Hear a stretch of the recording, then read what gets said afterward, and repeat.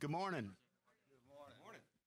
If we could, we still have a couple people running late, but I don't want to hold you up too much longer. So if we could, we can get this started. What I'd like to do is get this program started. I'd like to welcome everyone here, the municipalities and the members of the General Assembly. It's great that you all could make it here on a Friday morning. I just had word that somebody was thanking me that we're not doing on Saturday because of hunting season, so I guess that's a good thing. So they would like to continue these meetings on Friday morning. So if we would start from myself and go around to my right doing introductions. I'm Larry Dodd with the County Council. Paul Wilbur, County Attorney, and represent a few towns too. Yes, that's true. Laura Hurley, County Council Office. Bill McCain, Wicomico County Council. Abby Everett, Senator, District 37, Dorchester, Talbot, Caroline, and Wicomico. Mary Beth Carosa, Senator, District 38, half of Wicomico, all of Worcester, and all of Somerset counties. Johnny Mounts, House of Delegates, District 37B, Talbot, Caroline, Dorchester, Wicomico, co-delegate with Delegate Adams. Wayne Hartman, Delegate 38C, representing Northern Worcester and Eastern Wicomico. Charles Otto, Delegate, House of Delegates, District 38A. Nicole Ackley, Wicomico County Council. David Robinson, President, Morello Town Council. Amelia Handy, President, Town of Hebron. Colby Phippen, Commissioner, Town of Hebron. That's right. That's right. Joe Mangini, of the Town Manager in Pittsfield, Grants Administrator for Willers and Sharptown, and I live in Somerset County. David Carosa, Pittsfield Town Council. Delegate Chris Adams, District 37B, Talbot, Dorchester, Caroline, Wicomico, and also House Minority Whip. All right, you know who I am. Carl Anderson Jr., Delegate 38B, Wicomico County. You get all of me. I'm not shared with anybody. Wicomico House Delegation Chair, which means they're all the local bills that come through here. We take them to Annapolis and get done what we can. But it's really good to see these meetings happen again. The last one that I was a part of was in 2006. These are introductions. 2006. And so it's just great to be able to bring everybody together again. Thank you, Carl. Yeah. Ernest Davis, Wicomico County Council. Josh Hastings, Wicomico County Council. John Pasota, Acting County Executive. John Cannon, Wicomico County Council at Large. Thank you, everyone. And I don't want to miss anybody, but I do believe Mr. Carosa is one of the newly elected town council members from the town of Pittsfield. So congratulations and welcome. Is there anyone else that's newly elected? Okay, good. And to the audience out there, thank you for your interest and thank you for showing up this morning. Ms. Senator Carosa, I believe you wanted to make a statement. Thank you, Mr. President. First of all, I wanted to echo my colleague, the chair of the Wicomico County Delegation, Delegate Anderton, on these meetings. And I know we have a list of issues which I think are very important that we work through, but I just wanted to make a comment early on as we go into our first our special session and then our regular session. I was looking at these list of issues, and these are priorities. I serve on a committee, the Senate Education, Health, and Environmental Affairs Committee, where we receive the highest number of bills for consideration in the entire Maryland General Assembly.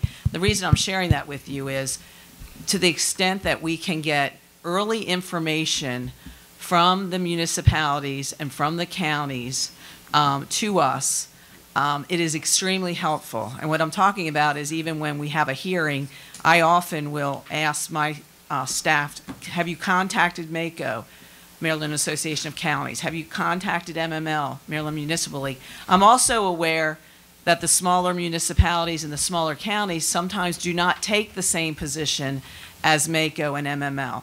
So I also want to make sure that we're contacting you directly and you're letting us know. And the reason I'm putting this plea out before we get into these specific issues is it's going to be important, especially this session, the fourth year in an election year. This session's going to be fast and furious.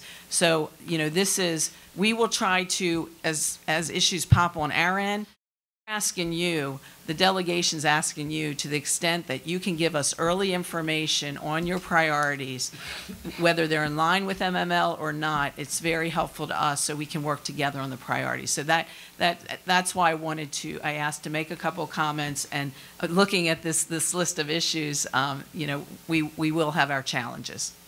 Yeah, Senator, I agree with you. Unfortunately, the way it's been in the council, and hopefully we can make changes, but it seems like the items don't get to the council office until like the last minute, and then that's when we submit it to you. So maybe we can submit what we have to you in advance, and then keep submitting as they come in, if that's okay. Yep. So, okay, starting on the list. One of the first things that has hit the council is a salary increase for the orphan court judges, and in October, a letter of support was sent from the county council and the county executive's office. So is there anyone that can elaborate on that?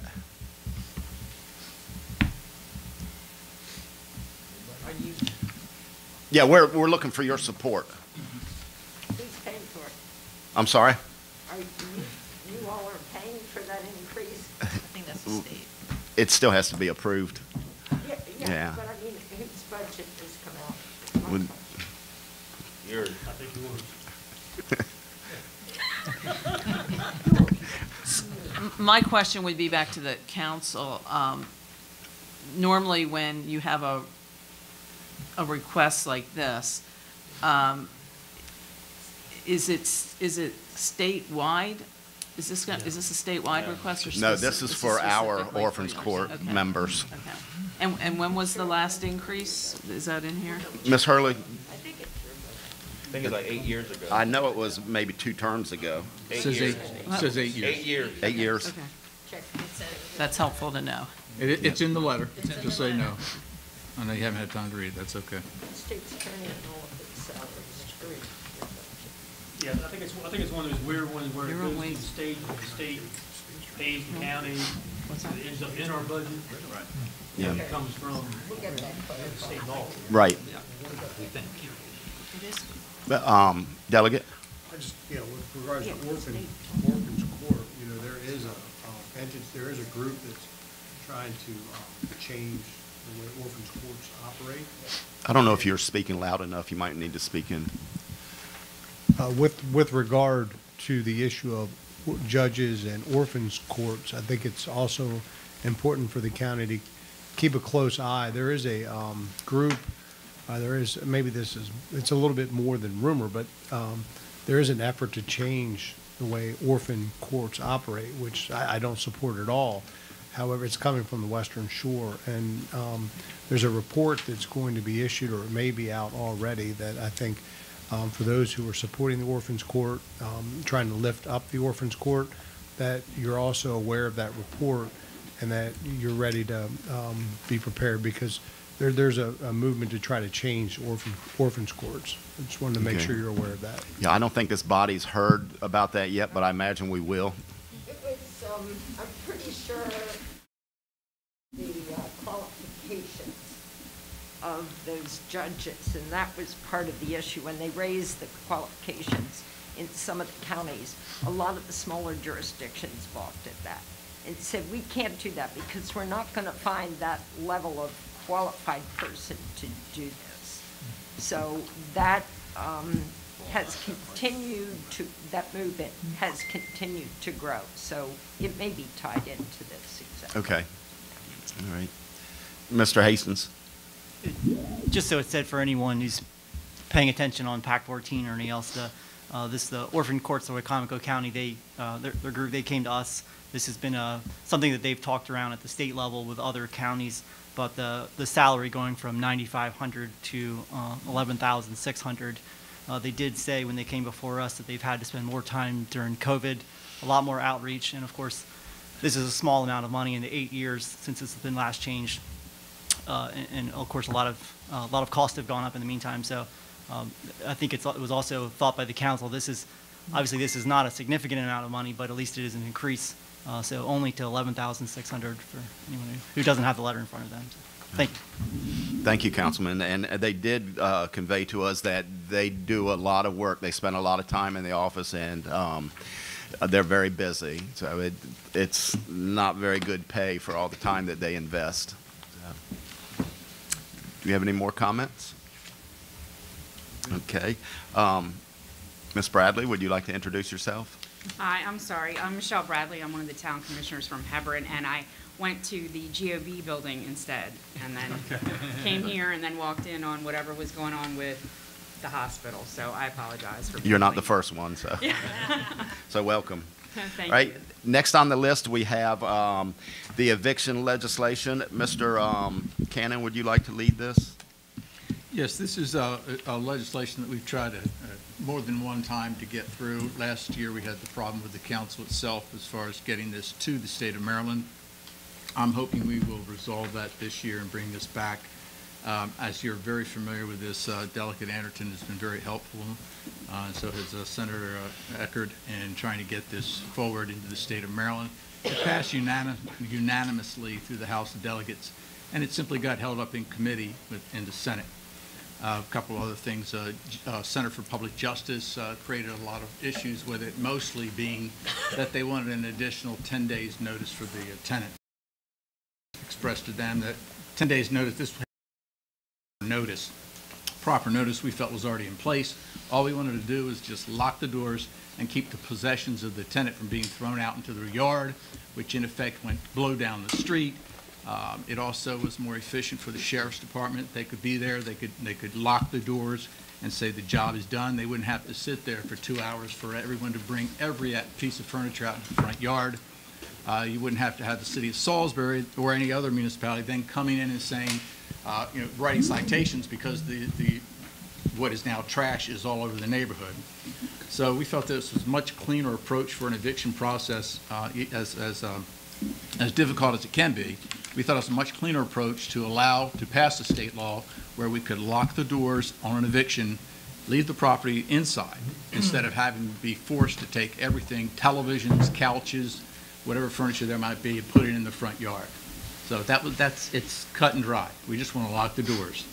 So we're going to bring that back again, and probably to it is the fact that we realize that when renters move in, a lot of times they'll go to Renter Center or some other rental agency for a TV or for their furniture.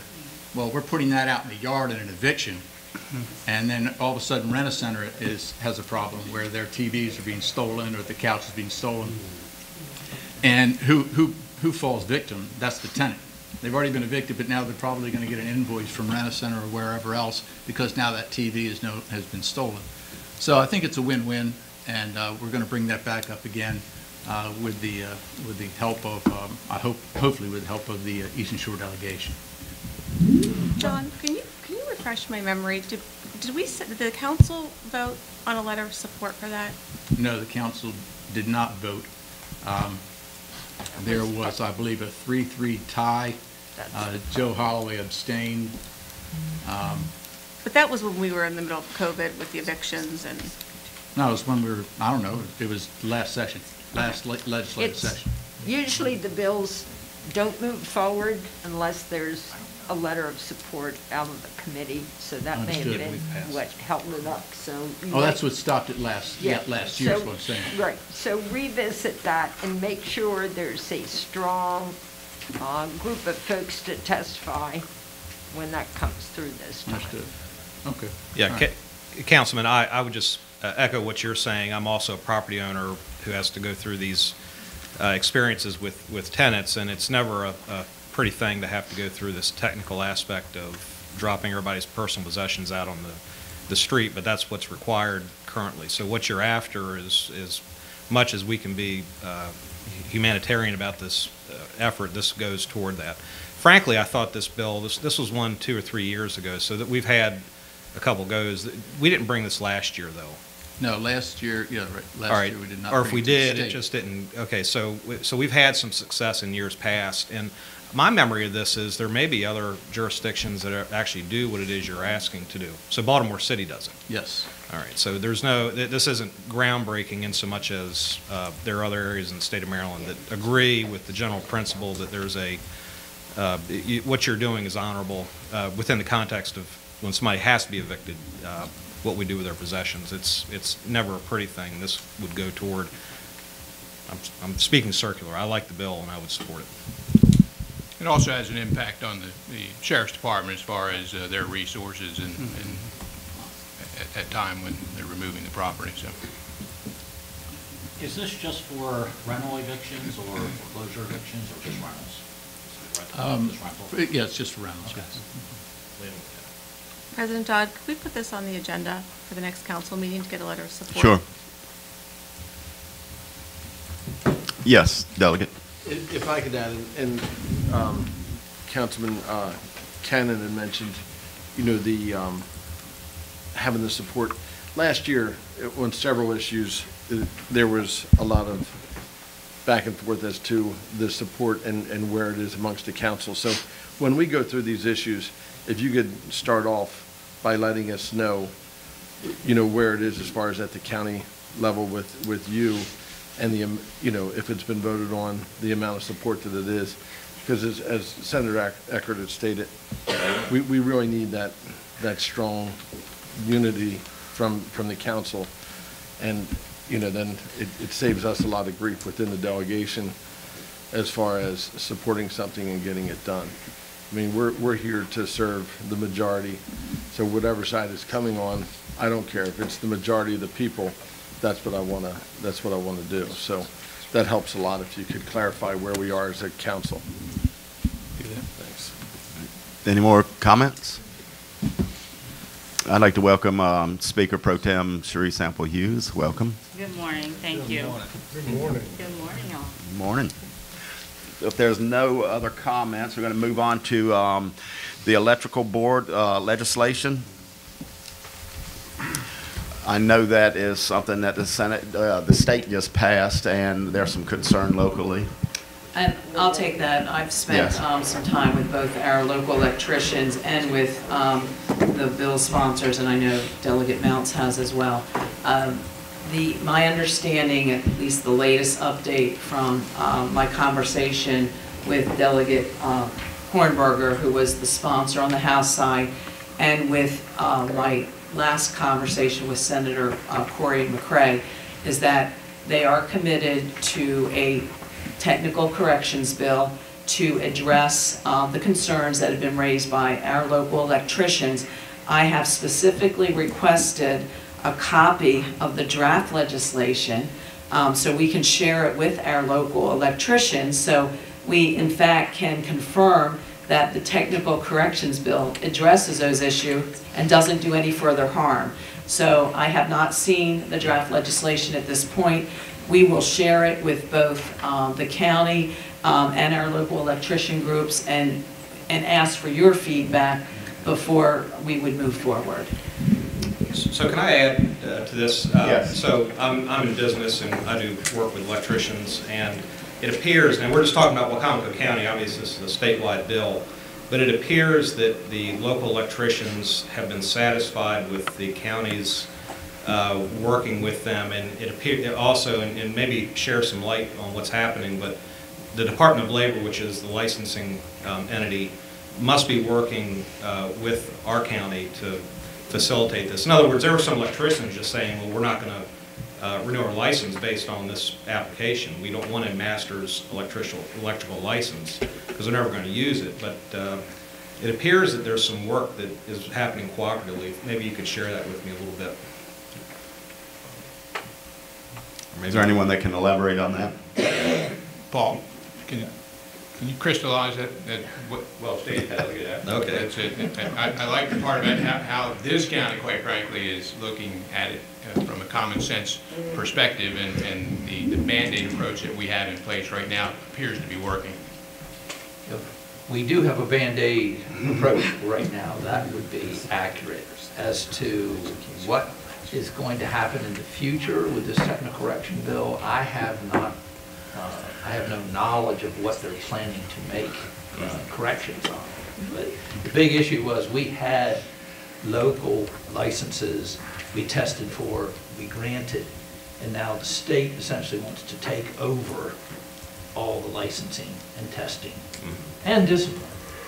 And it's, I'm not sure the state's staffed up for that. I think it will be cumbersome. If that's what that is, I don't see how a technical corrections bill actually solves that. That's a major alteration from where the bill was headed. It is. So it's a sea change of how licenses, electrical licenses. I mean, let's just say Chris Adams wanted to be an electrician in Wicomico County with this bill in place. I mean, I would have to get the most rigorous license that would allow me to do almost anything as an electrician. Maybe I'm only interested in residential work. Maybe I don't need the commercial aspect to it. Right. And so what was happening was it was causing local electricians who did not want to do, more difficult commercial style work to just say, the heck with it, I'm not going to participate. Now, how do you fix Maryland's bill? Because that basically puts it back to the locals to create their own definition of what a master electrician is, what, the different lines are. So it was a bad bill from the start. And my only comment was that locals seem to be very, very satisfied with what's happening in Wicomico County. I'll leave it there. Delegate? Yeah, and I think the recognition should go to the people in the industry and the trade, the electricians, because they've been under enormous demand right now with what's going on in their trade, and they're trying to decipher and provide recommendations on this legislation, and they're in a very precarious situation because they have to negotiate with their own regulator, and so anything the county can do to continue to help the electrical board and the members to make sure that everybody knows that this is being discussed right now, and it's going to affect everyone in the trade and everybody in construction, generally speaking, because when the bill is introduced, it will be complicated, and as Delegate Adams mentioned, there's so many intricacies around this issue that we may need the county actually to help the electrical board, to be hand in glove when we're debating these things. So when there's a bill on the floor, we can say with all the authority that we can from our local jurisdiction, this is either not fair, or it's not safe, or it's against the best interests of what we're trying to do. That would be very helpful. We're going to need that because there is a big political push behind what's happened in the electrical trade, and if we don't have that political counterbalance from our areas, we're not going to have the effectiveness that we're going to need. So. Can I just add to that? Johnny and I served on the committee where this bill was heard, and a lot of the debate happened, and we saw it live.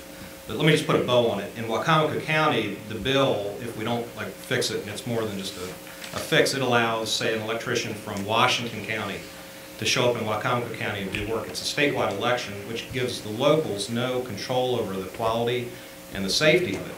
Or maybe I should say not no, but it gives it very little.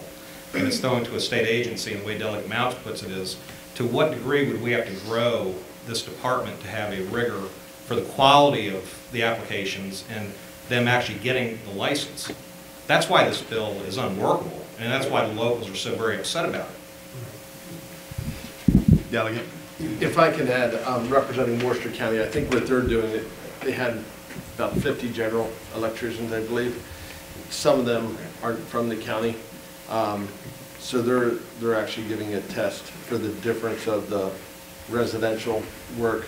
They're testing them on the commercial and industrial work. I think their plan is to convert as many of the masters as possible. Just to caution you, some of the other things that you had mentioned, the discipline goes away from the county. So if there's somebody that deserves to have their license revoked, the county can no longer do that. So to me, that's a concern. It takes away local control. Mm-hmm. You would have to go through the state to have any discipline or license revoked. And it also sets up complications down the road where there's going to be a study for low voltage, sprinkler systems, landscape lighting, cable TV, that all may need to be done under a master electrician in the future, which is really going to add expense to projects and further complicate things. So, as Delegate Adams said, this bill is not workable. You know, there's so many challenges with it. I just hope we can, you know, when it comes back, Delegate Hornberger, you know, he's in somebody I've shared with numerous times, you know, the challenges with the bill. Hopefully, you know, we can make it better, but it's on a road that's kind of, at this point, hard to. And with the low voltage, we've heard from the local alarm companies that they've had a lot of concern about the regulations as well. Sure. So it's going to complicate all of that. Yes. Did someone on this side have their hand up? I was just going to say, how might Mako be playing a role in this? I would assume they. That's what I was going to say. I think you all, as smaller counties, need to get together and have a discussion about this, and then work through Mako and work through the municipalities, or both, to be able to see if you can impact. Yeah, Mako supported the bill. And so as a member of Mako, as Wicomico County, I would be calling them to task and saying, you were involved in creating this mess, now get involved in fixing the mess. And listen to us, listen to our electrical boards, because the electrical boards are professionals. They're not a shield for the industry. You know, they do a great job and they're experts. And they were cut out of this discussion, and Mako should be a part of talking to all of them. Yeah, it actually surprised me on Mako, but let me, if the idea here is we passed a piece of legislation last year to advance safety, this bill fails in that regard. There might be other reasons why they did it, but it wasn't because we made the industry safer for Wicomico County. This is one of the bills at Mako that they didn't get 100% buy-in, so not everyone voted for that. I would encourage Wicomico County to talk directly to Queen Anne's County Commissioner Jack Wilson, who also was involved in the, I believe his formal title might be the Electricians Board Chair. So he was dual-hatted with both his knowledge and experience as the Maryland Electricians Board Chair, and also being a county commissioner from a shore county. So I would encourage you to have that conversation directly with him, and then give us that feedback. Then that could be helpful as far as involving Mako. I think it's a good point. Thank you. Do we know how many general electricians we have in the county that? Does anyone have that number? Ms. Hurley, do you recall? Not off the top of my head. It's over 150. Because we meet with them occasionally. Over 150. And that doesn't include the people that work for the general electricians. Right. All right. Nothing else? Moving on. Next on the list, we have the opioid litigation settlement. We had an update at Tuesday's meeting. And Mr. Wilbur, is there anything you'd like to mention on that? Because I know there's been some concern about the legislators. I think there's a concern on the county's part that the state wishes to keep most of the money, whatever money that would be, and not trickle out to the local jurisdictions, to the health departments for local programs. The state seemed to take the view in a conference call with Mr. Frosch that it would only go out to the smaller jurisdictions if their opioid treatment programs satisfied the state. So it seemed to be state in control, not the locals in control. That's an issue.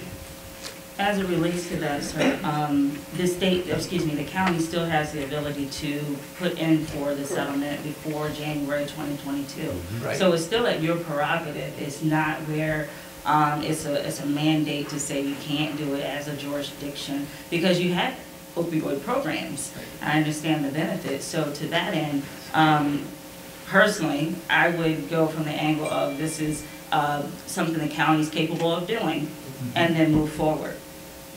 everything doesn't work for every jurisdiction. And while you have that conversation with, Attorney General, it still does not say that you can't put in for it, and that would be what I would do. The state is anticipating to get about $500 million from this settlement, from those 3 distributors, but at the same time, our jurisdictions have the ability to put in for the settlement. And of that 500 million, the less jurisdictions that participate, that number goes Absolutely. down. And it seems like the large jurisdictions are not interested in participating. And to Mr. Wilbur's point, that is the point, that if we take some of the larger jurisdictions, Baltimore City, Montgomery County, if they come out of the suit, then it lowers that 500 million significantly. So, and this is a great forum to clarify that, so that we have this understanding that I don't want the impression being created that if we don't say that we want part of that settlement, that we're not doing anything in regards to the suit. We're going to continue to look and see what the best interest is for the county to get the most benefit, and I think that's basically the perspective that we're coming from. Is that correct, Mr. Wilbur? Yes. Sure, I just wanted to be knowing that it's not where you cannot put in for it, if that makes sense. And then the last thing I'll say about that, we did pass legislation that would specifically direct the funds from the settlement to go to prevention throughout the entire state. That was adopted probably about 2 years ago, and while we're in session, and that was the focal point for where the funds would go back into prevention for this issue. Right. Any more questions or concerns? I would just add, there's going to be additional resources coming down, both for mental health and for substance use and abuse. So I think what's really important is to make sure that your local jurisdictions have good plans in place and are ready and able to take advantage of the timelines when proposals are requested. When there's a request for proposals locally, make sure folks are staying on top of that to be able to take advantage of everything that might be available. Do we have any idea of what's going to happen with the General Assembly with this opioid litigation? Well, the funding will be presented in the budget, and we've already had preliminary budget things on that about what the thinking is, but and then anticipate other funds that are coming in. I know I sit on the Behavioral Health Advisory Committee, so and I'm on the Planning Committee, so we take a look at all of the funds that are coming into the state at the federal level, both for mental health, because we have 2 different pools. We have SAMHSA monies for drug and alcohol, and we have mental health monies. They're not put together at the federal level, which would be helpful to us. We put them together, but we have to satisfy all of those objectives and requirements of each one. So we have to match those all up. And then you have the opioid litigation settlement that's over and above that. So I'm just saying that there's that fund that will be worked through the budget, but there also are other monies coming into the state. And a lot of times if there's a need, that gets shifted, again, according to the need. Okay. Any more questions or comments? I would like to welcome our colleague, Mr. Joe Holloway, who's running a little late. I apologize. We lost a firefighter down in Willards, and I needed to go to his service this morning. So anyway, Thank you, Joe. If anyone from the city and town commissions want to chime in at any point, feel free. I know it's the first time for some of you all being at this function, so you're more than welcome to chime in or ask any questions. So, are there any more questions on opioids? Okay, moving on to broadband. The state's response and projects. Senator. I'll jump in on that. Of course, the most important thing is, and you all know this, is that all the counties have a plan in place and are working together with the state to be able to move forward on engaging as many providers as possible. We passed several pieces of legislation to make sure we can get those funds out to the last mile. And there were several boards that were created, and those folks are being put in place as we speak to be able to make sure that the distribution of funding and the projects through each of the jurisdictions are moving along pretty quickly. And I think you've all had a recent meeting.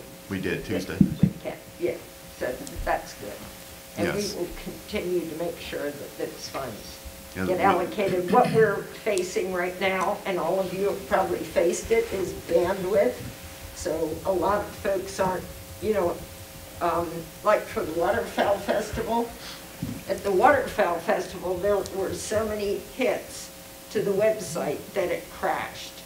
And what we're finding in a number of places that you're just not able, it's spotty coverage. So that's going to be another issue we've got to take a look at. But Right. We've recently met with Maryland Broadband, Chop Tank, and in the last 2 days I've had 2 other providers contact me, wanting to meet with us. So yeah, I want to say we're on top of that. So Senator, did you have another comment? I just wanted to expand. First of all, the entire Eastern Shore delegation made broadband expansion a priority. Especially, we have the challenge of making sure that we in rural areas receive our fair share. So what was very enlightening about the COVID-19 is that our colleagues on the other side of the bridge also, I think for the first time, really engaged on broadband expansion issues, knowing COVID brought to light that we needed it in all aspects of our life. Telework, telehealth, education, consumer convenience. So we did, this delegation, Senator Eckert, the Speaker Pro Tem, and others in this delegation really pushed on these broadband bills. And then we went forward with Senate Bill 66, which was the Digital Connectivity Act, and with the joint trenching and fee. I guess the reason I wanted to give this update and continue to kind of put the challenge out to both our municipalities and to the Wicomico County is that we still need to make sure that as all this money is coming down from the Fed to the state, that we again focus on making sure in the rural areas that we're receiving those broadband funds. That will be a continued challenge. So if all of us can get on record with that, we've got the Maryland Rural Association, individual, MACO, MML, but specifically for us, making sure it comes to our rural areas. Yeah, I remember around 2002, we were talking about broadband back then, and I remember having discussions with Senator E.J. Pipkin, so it's going on 20 years. Right. But I've seen a lot more progress in the last couple of years. So 28 years. And if I can piggyback on that, yeah. One could argue that there's a reason why we have so many pockets of unserved and underserved broadband users, and that's because economically it's not feasible. So we've identified, just again for clarification, and this is great, that we can clarify what it is from the ground, from the rubber meeting the road application level, what we're seeing here. There is a belief that there is all kinds of broadband money raining down to the counties to implement this, right, from the federal government to the state. That's not the case. Our pots are right now the American Rescue Plan money, as well as the grant money that was just released from the governor's broadband or internet office. Those are the pots that are available. In regards to the rescue plan money, we're being extremely careful on how we're going to spend that 2 tranches of $10 million, 20 total, over the next 4 years.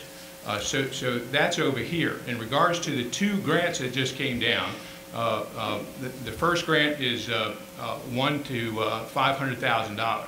We're not going to go, quite frankly, we're not going to go into that grant pot, because that places the county into the managing of that grant. We don't have the resources to do that. There are other counties that do, but we do not. Then you have the $1 to $10 million grant. To that end, today or Monday, we will be releasing a request for proposal. We have identified 9 areas throughout the county that are the highest degree of unserved or underserved. And we're going to say to prospective ISPs, which are vendors, by the way. So when we have them come into council, we have vendors coming into the council. We need to be very careful when we do that. We're asking vendors to submit to our proposal how they can best deliver broadband to these areas. Right now, we're looking at a letter of support, as the grant says, for them to install that last mile.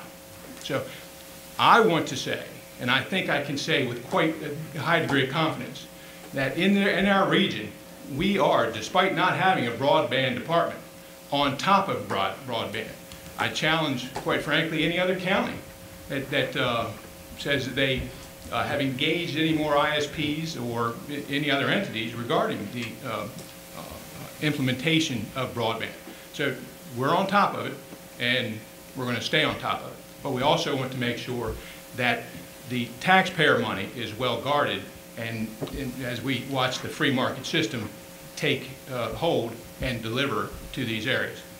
Could I just ask the 9 areas? You mentioned an RFP went out for the 9 areas. Can we clarify the 9 areas? It's going to go out today or Monday. But so you can't share the 9 areas at this point?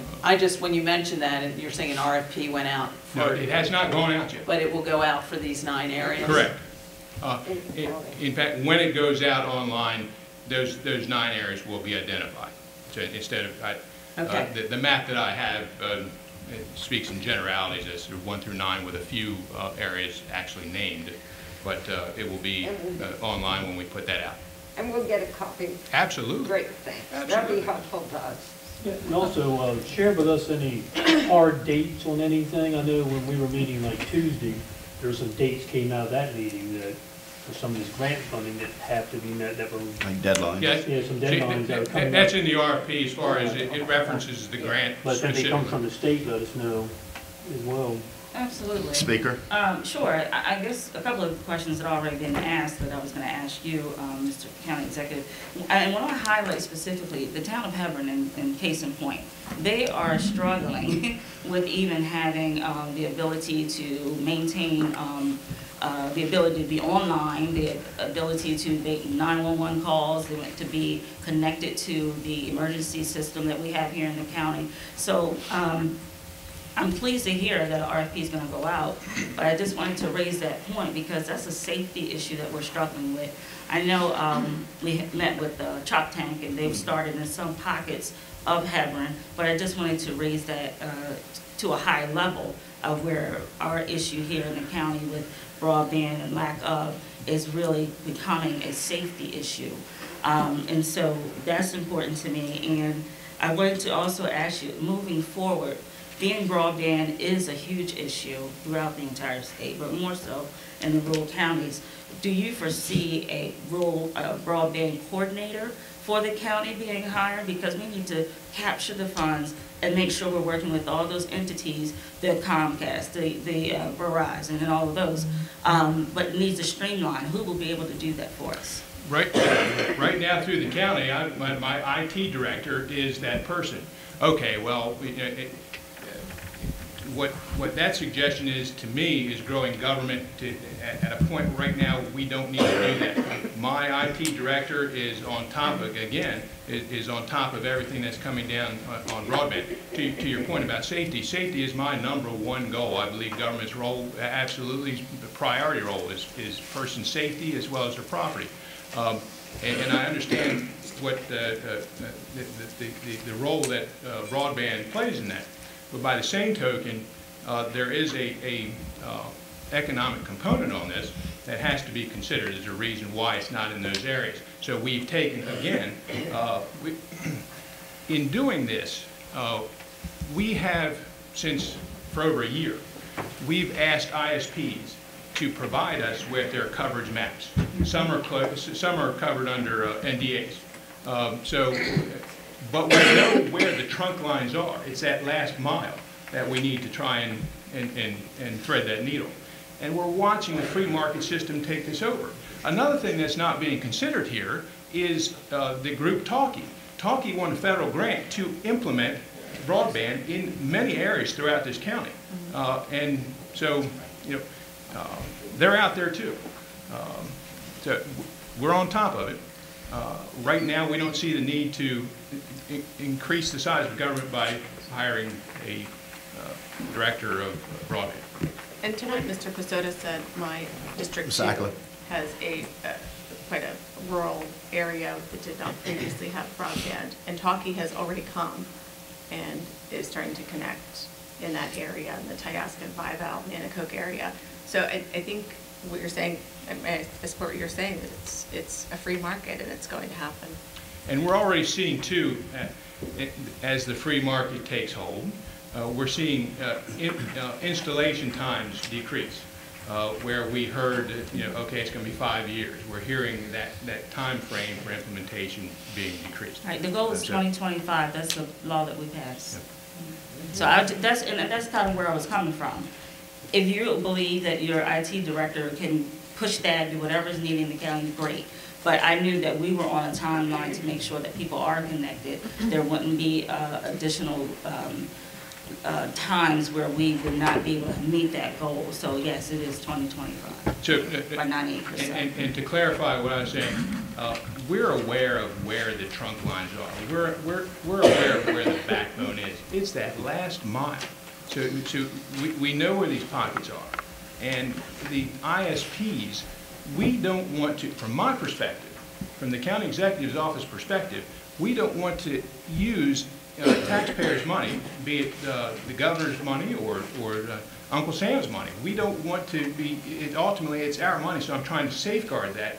If the free market system, if these ISPs are going to do it on their own, that's the perspective that we're taking. Keeping in mind, we want to make sure that, again, telehealth, education, that those needs are met, absolutely. Can I ask a follow-up question to that? Ms. Bradley. Thank you.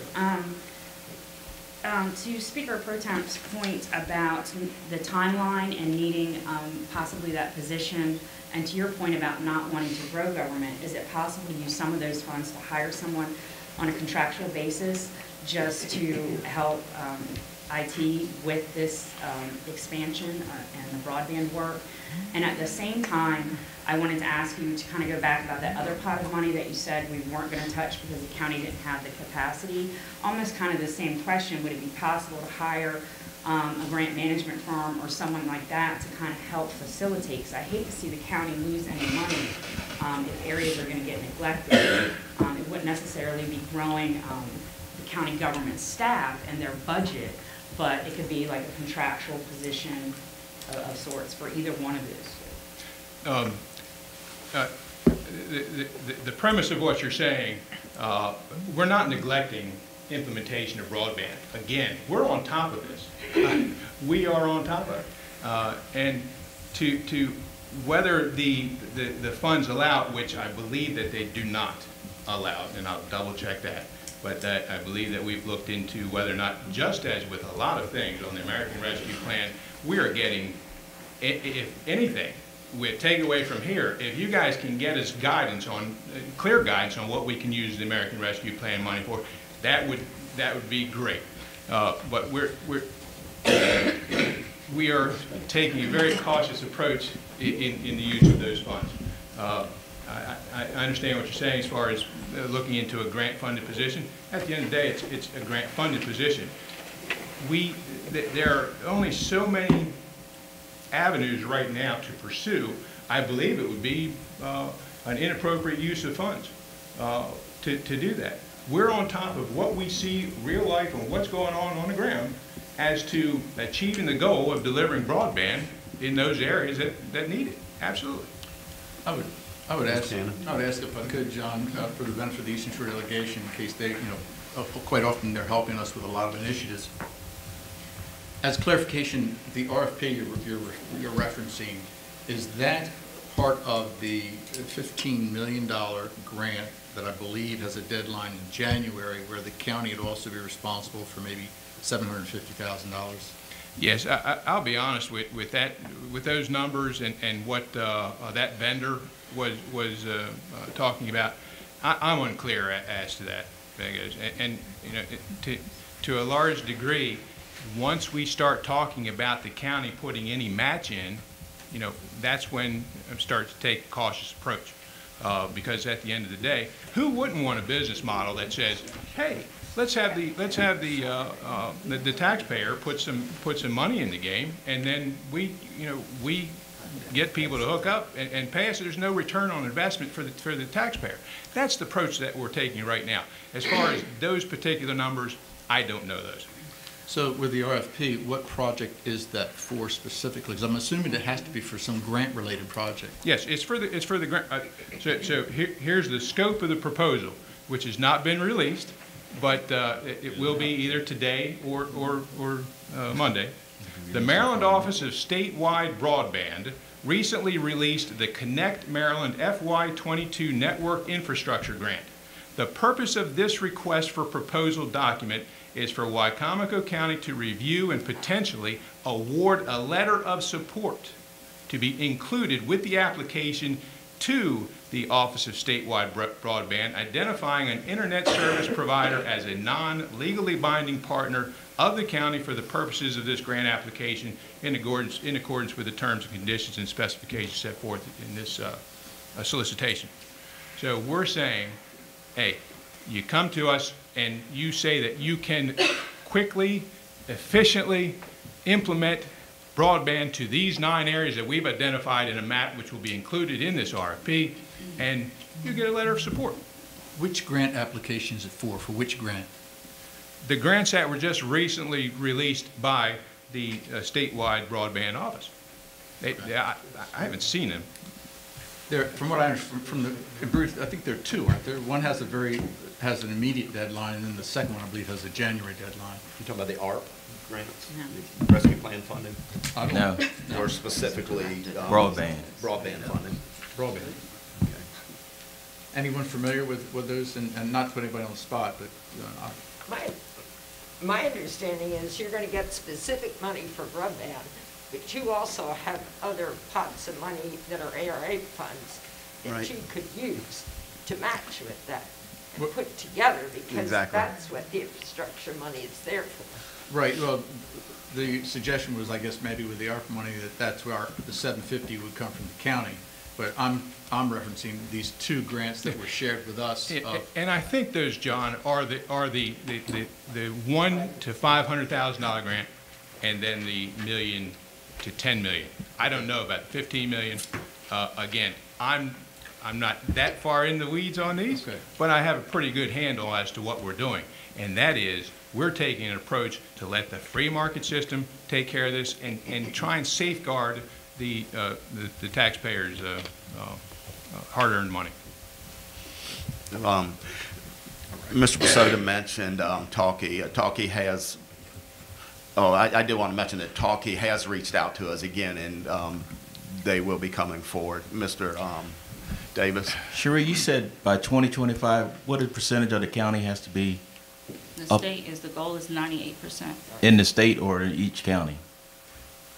We're the state office, or we look at things just specifically the state. If there is a breakdown for counties in the bill specifically, we'll have to go back and look at that. But it's 98% for the entire state is our goal. Okay. That's why the $300 million and the other funds that have come down the pike, and that is also a reason why we streamlined, I think, Senator, you sponsored that bill, right? Streamlined the office so we could have information for funding only in one area and not all over the place. Senator from Washington County, Kim Edwards, he specifically had the same concern that we did in our community, the rural community. I'm saying all that to say we streamlined it, we put the money in, and we put a goal of 98% for the entire state. So what that breaks down for each jurisdiction on where they are in that percentage, I don't know. That's why I was really concerned about making sure our county makes that goal with someone who is focused strictly on that. The reason I say that because I hear what Mr. Psoda is saying, that the 10 million that the RFP is going for, how much is that going to cover the county? And that's going to be our problem. And regardless of how you want to protect the taxpayer money, the county is going to have to put money into this. I mean, I beg to differ there. With Maryland Broadband and with Chop Tank, they both specifically said that we're going to have to put some money in. And if you go to any other county, Worcester County just they just did a groundbreaking in Worcester County. I forget where it was in Worcester County, where they brought on 30 people online, and they had to put money in the pot. We're gonna have to put money into it. It might not be a lot, but we're gonna have to put money into it. To do what? What's that going to accomplish? Because that's part of it. When they apply for these grants, we're gonna have to pay part of that money. Matching funds. They sat right there and said it in front of us. Well, that's what Chop Tank said. Chop Tank and Maryland Broadband. Because the ISPs they want that. We're watching it being implemented without having to put taxpayer money into it. Of course, they say that they want that we're going to have to do it with a match. Well, so we're behind the 8 ball because no, we're not. We're the only county in the state that hasn't got any money. And we from also this pot. we don't have an IT division. Some of these counties have departments with a lot of people in them, and have had them for years. I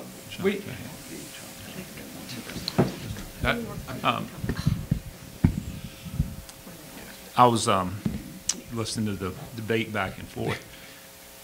Now, I don't remember this, so I'm not that old.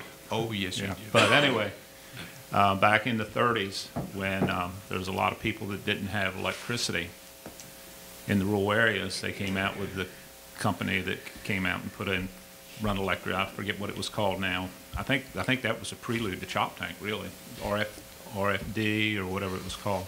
But there was nobody was doing that at the time. So the government had to subsidize to get that done. In this case right now, we've got 4 or 5 different companies that's chomping at the bit to get into business. So let them compete, and their competition will keep the prices down for the citizens. Now, I don't know whether they'll need propping up from the government or not, but to just go throwing money out there at them, let them do their work, let them do their groundwork, and see how it works out. It's not going to all happen overnight anyway. And Sheree, you said it was, what, 2025? We had that's sneaking up on us. I know it's getting closer all the time. But like John said, the council is monitoring. We've had some of these providers in at different times.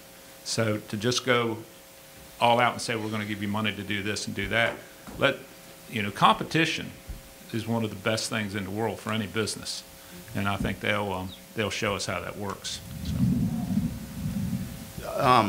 The Board of Ed has already spoke to us and said that virtual learning is not going away. So the question I have, you've mentioned the 9 pockets. Does that reach the last mile for everyone? Or is there still going to be some areas that won't be getting broadband? Oh, are you referencing it? Let's see. The short answer is no. Not everyone in the county is going to get broadband. Okay. Not everybody in the county wants broadband. It was a revelation to me, quite frankly. I'm at home. My Sunday mornings is when I relax. I'm sitting in my chair and reading the internet and drinking a hot cup of coffee, and I'm reading about the digital divide. And I'm thinking, I've heard the term before, digital divide. And I'm reading this article, and then it dawns on me that they're talking about life, liberty, pursuit of happiness, and free broadband as being a right.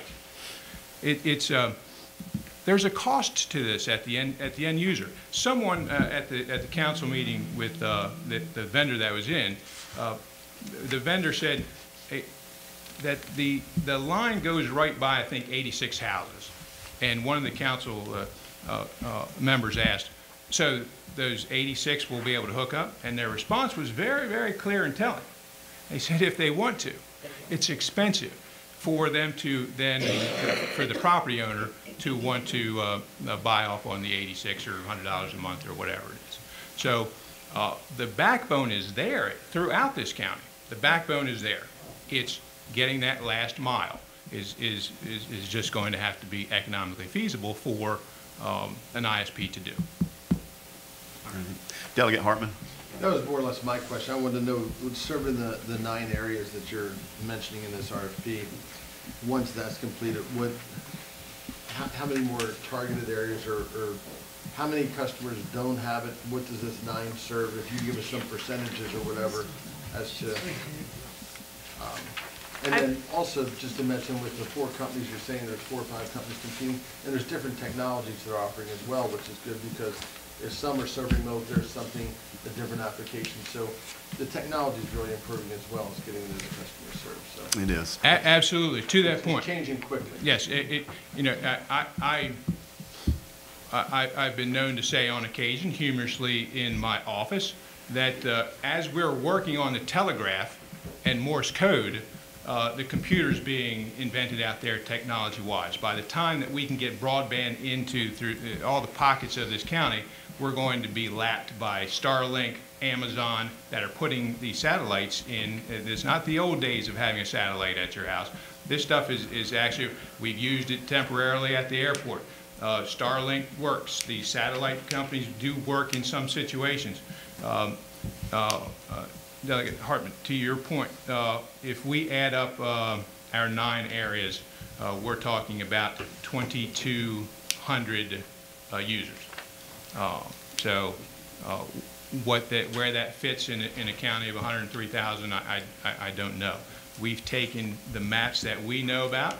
We've taken the maps that this is another example of how sometimes part of leadership is knowing when to say no.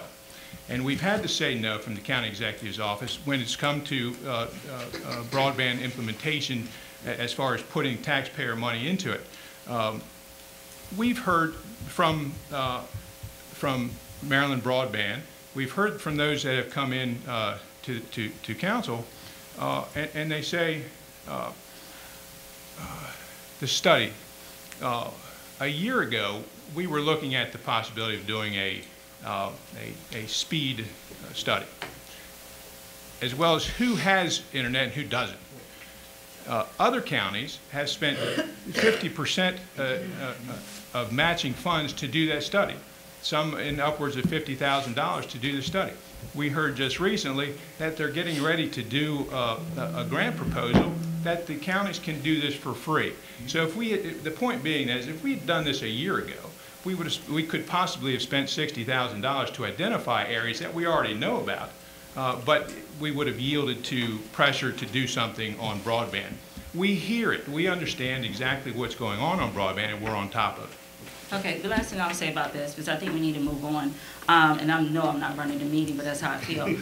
You're right. After the 2,200 persons have been connected, if we can do that, the 9 target areas, can you provide us as a delegation, and I know you don't have that today, but how many more people are left in that needing that service? That's all I want to know. Okay. Thank you. I'll do my best to get that to you. Sure.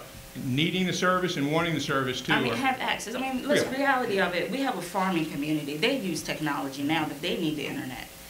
Our EMS providers, they need the internet. So it's not almost just whether or not they want it, need it. It's almost a way of life. I understand. So that's all I'm going to say. Well, I just want to clarify. You're making an inference about agriculture and safety, 2 of my #1 priorities. So yes, we're on top of it. We're looking at it. Don't want to neglect anybody or keep anybody from the safety or agriculture. Thank you. I think the last comment, Senator Eckhart, did you have something? I'm good. You're good now. Okay. We have 5 issues left. There's been a lot of healthy debate on this topic, and I hope that we will progress further. So thank you, everyone that made a comment. Next, we have the current coordinator. How did the legislators envision the role of the position? So the position, You go ahead and then I'll. So the way it was envisioned, and I'm not on that committee, Delegate Hartman is, so I don't want to speak out of turn, but the way the written legislation states is that there would be a coordinator in each jurisdiction to assist the teachers, the superintendent, with making sure their teachers have that national board certification. To what has been many years is shown that underserved communities, underserved areas, the teachers may want and need this certification to do more in their profession and to address the many issues, or say, in the school system with working with teaching, that they needed somebody to really look at that, to be that support system. So Maryland State Department of Education has their coordinator, but then each jurisdiction would have one to assist in some of those underserved areas and address the needs of the teachers. That's the goal of what was written in the legislation. Delegate, did you have a comment on that? Well, first of all, I want to reiterate, I didn't support Kerwin for many reasons, and it takes away a lot of local control. The board certification, I think we're going to see a long gap before the number of teachers that are nationally board certified. The process is pretty challenging. From the teachers I've talked to, the master's, this replaces the master's degree. So from what I understand, the master's degree will stay in place as far as their step up in salary and things like that. The board certification can add to that further, but the goals that are set forth in Kerwin for the National Board Certified, I think, are very lofty, to put it mildly. I think this implementation coordinator speaks to the implementation of the funding between the county and the public school system. So we had to duly appoint an implementation coordinator. So the question was, what was the intent of creating legislation for the implementation coordinator? I mean, without having the specifics in front of me, I mean, the bill was several hundred pages thick. As far as the coordinator itself, it's not something I focused or dwelled on. I still have questions today, and I was on the committee. I mean, you know, the bill requires, you know, a certain amount of downtime for teachers and things like that. If you can't hire enough teachers, how are you going to provide additional teachers to create that downtime? I mean, there are inherent flaws in the bill that I don't even know how a coordinator is going to fix when, you know, funding, I mean, as far as the increases for the teacher salary doesn't come until like 2025. I think we're losing more, you know what I mean? It's just, especially with the challenges you see, Wicomico County just created extra half days off. You know, just the challenges are becoming greater. You know, I don't know how this bill fixes things until we fix things that are left out of the bill, such as discipline in the classroom and trying to encourage more people to go into the profession. And the funding, the salaries and so forth, that's 5 years away. So how can you tell somebody, you know, hang in there, it's going to get better, and it's so far out. Hopefully on the individual county basis, that starts to be stepped in phase, and we can start attracting more teachers and meeting the goals that are required in Kerwin. I personally don't know what you do if you physically can't hire the people that are required to fulfill the bill.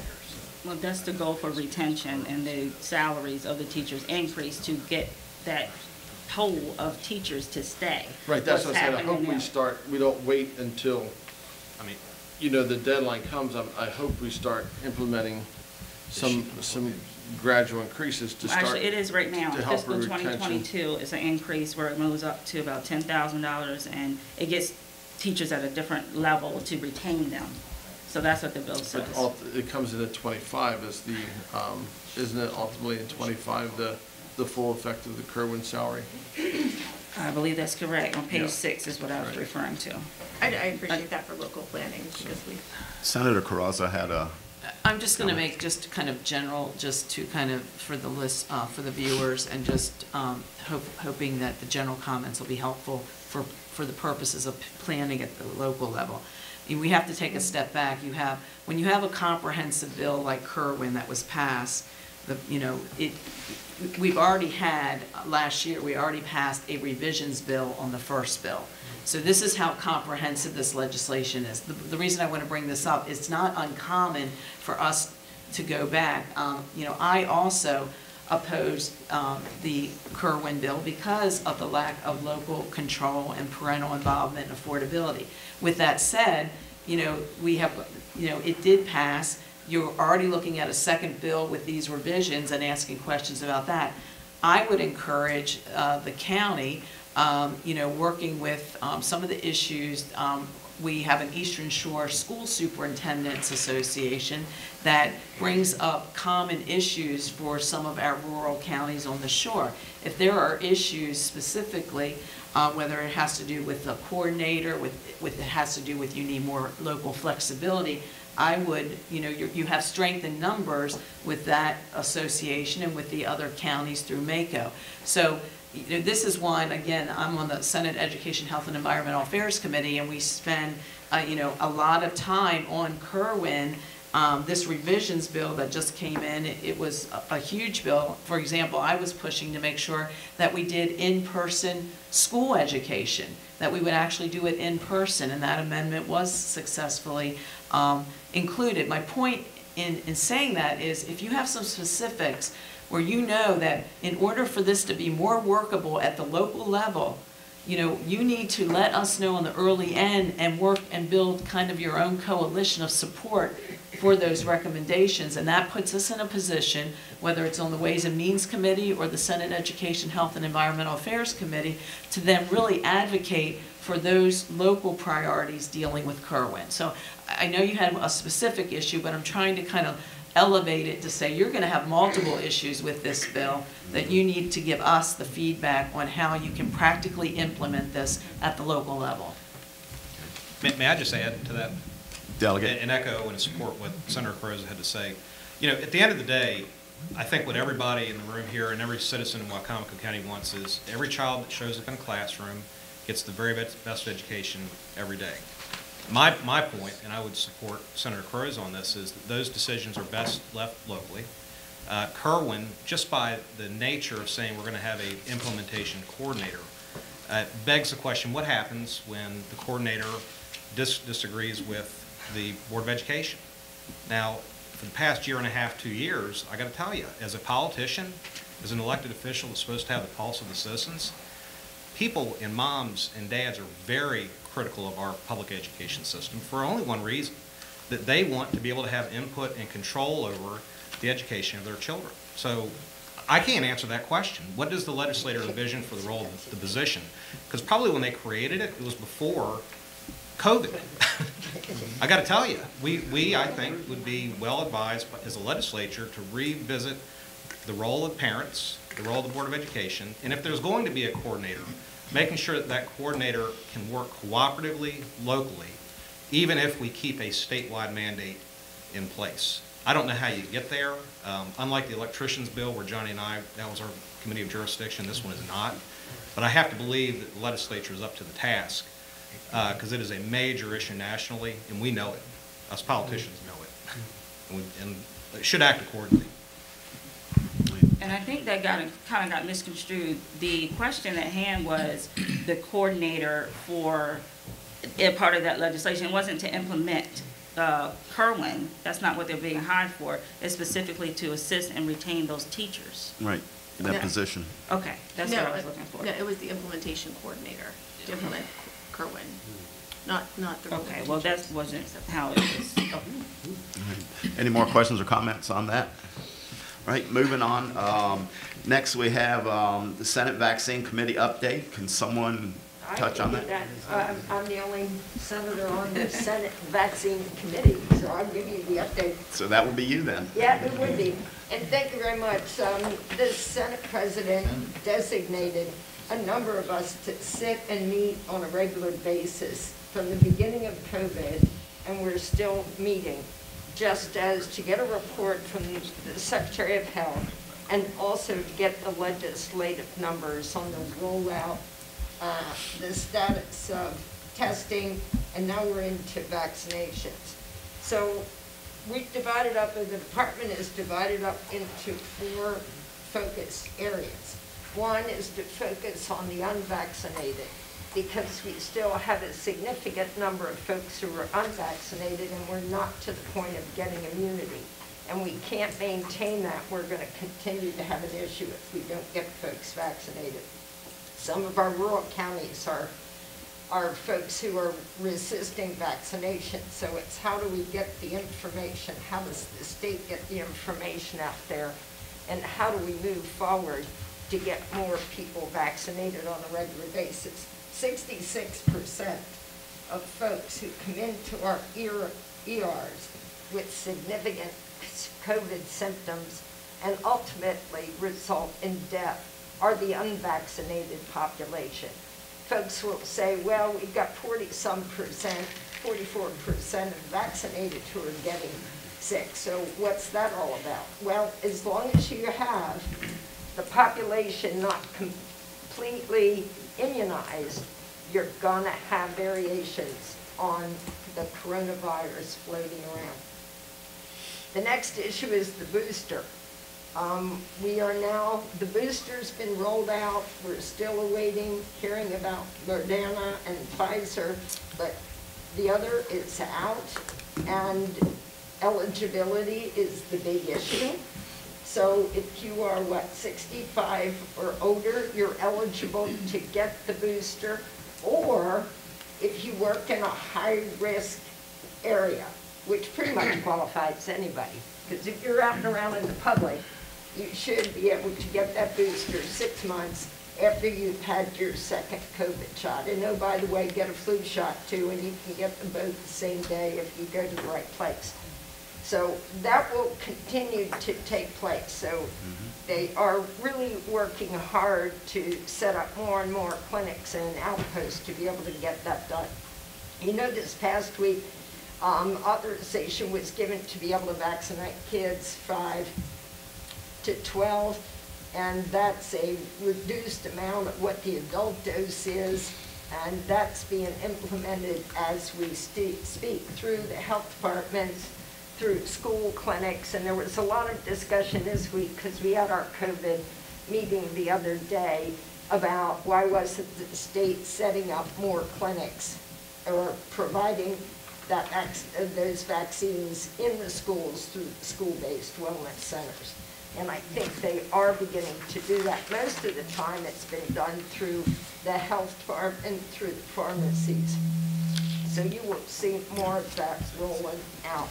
And then the other issue is the ongoing availability of testing. Most of you all know, maybe or don't know, that you can get take-home COVID tests. Yes. So my suggestion is get them either from your physician or the health department or pharmacy and keep them at home. Case in point, I don't sound so good today, but I'm negative, trust me. I think I just saw where the library was giving those out. The library's having one. They have them at the Sarbanes branch. Yeah, and there's a lot of activity going on. So we are not going to really get things back to normal, and this is taking a toll on everybody. You talk about that.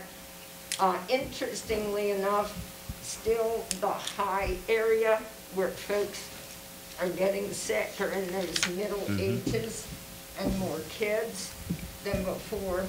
So it's really important. 98% of our seniors are vaccinated and have boosters, so that's the good news.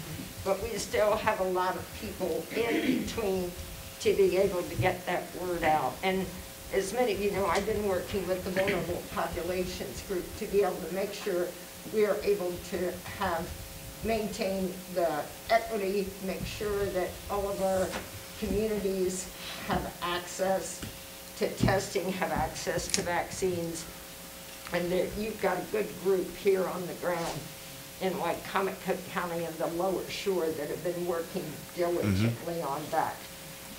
The other thing we've had a big discussion about is that how overloaded with sick people our physicians' offices have been here on the shore around the state And then the overload on our hospital delivery system has been absolutely massive. So there's been a lot of triage. There are a lot of unhappy folks out there who've had COVID, who've had to be sent out of the area just because of the triage, severity of symptoms, the needs of the ventilators, and whether or not you need them, the additional meds to be able to interrupt the whole coronavirus course. So we get that on probably an every 4-week basis to have that update. So I'll be glad to provide any of that data if you want those PowerPoints. Okay, any questions? Actually, I'll give a real quick update. Mr. McCain? Just before we came into the meeting, the FDA actually authorized emergency use of Moderna and Pfizer boosters, and at the CDC's meeting this afternoon, so there's a possibility, literally by this afternoon, it'll be available, the boosters will be available to everyone. Okay. Yeah, that was the big question. Why can't people who, to the state from our group, why can't anybody who wants a booster get a booster? And if you really look at the CDC guidelines, I mean, it's all a matter of timing and how much of that booster vaccine you're getting locally to be able to, because you've got to use your target population first. But once that's been released, we'll get more that'll flow down into our communities. All right, Ms. Bradley?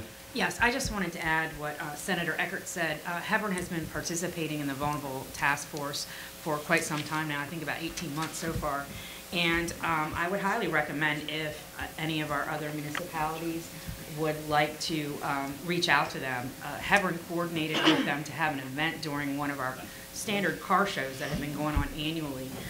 We were able to have the health department and Tidal Health there to give shots, COVID shots, boosters, and flu shots. I think Tidal Health did the flu shots. So we actually had quite a few people that were served and identified, 5 who had not been vaccinated at all. Wasn't it 58 that had not been vaccinated? Wow. 58, I'm sorry.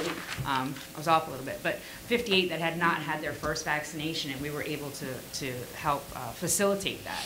So if you have any holiday events coming up and you want to reach out to the Vulnerable Task Force and coordinate with them, they can help arrange to have those mobile units come to the event where you can have a larger reach for your citizens. All right, any more questions or comments? I have a question on how this is going to impact us locally. You know, we have healthcare professionals leaving the field because they don't want to be vaccinated. Tidal Health has 14 admitted physicians that are leaving at the end of December because they refuse to be vaccinated. We have teachers leaving the profession. We have first responders leaving because they don't want to be vaccinated. So I'm wondering if there's going to be any mandatory with either school-age children or healthcare professionals. Even county employees have pushed back; they don't want to be vaccinated. And how we're going to deal with this locally, that we're losing professionals. Yes, I think it's important to get accurate information out there. A lot of people are getting information from sources that really aren't grounded in the research and the facts that are coming down through the CDC and through even our local physicians on the ground. And that's what's important. We have pushed back as Assure on the mask mandate and on vaccines mandate because we believe that folks can get the information they need and make reasonable, good, sound decisions that benefit themselves and the community. And so we pride ourselves on making sure that folks have good information and trust that they are going to make good decisions. I have to fight in that Senate vaccine committee every time we meet against a mandate because the Western Shore folks would like nothing, and all of our folks who are Johns Hopkins public health officials who are also legislators believe this should have been mandated right out of the gate, that everybody should be vaccinated. And we're trying to hold off on that. I mean, the issue is, if you don't get most of the people vaccinated, you don't get immunity and you interrupt the virus's course. And that's the information that needs to get around so that folks do understand immunity and do understand the importance and significance of vaccination. I mean, and we've done this years ago. We expect kids to come to school vaccinated. And that's kept us from having outbreaks of polio, chickenpox, we get occasional measles, mumps, whooping cough. You get some of that out and around, but because most people get immunized, with all this pushback on not immunizing, we're seeing an increase in kids not being immunized, which is only going to aggravate infections in the community going forward. So it's really important that folks get accurate information. The health department is a good resource. Our hospitals are good resources. And there are knowledgeable physicians, all of us. I've been so overloaded with all of the information coming down from whether it's Professional Nurses Association, from Physicians Association, all of the information. It's just a matter of getting it out there. Unfortunately, there's a, you know, with everything that floats around the internet, it's hard to know who to believe. And I think that's what we're confronted with. There's such a pushback on anything that comes out that we're in a very difficult time. Senator, you'll be relieved to know, to that point about accurate information, we've been recently advised by the county health officer that they are not putting tracking devices in the COVID-19 vaccinations. That surfaces every now and then, yeah.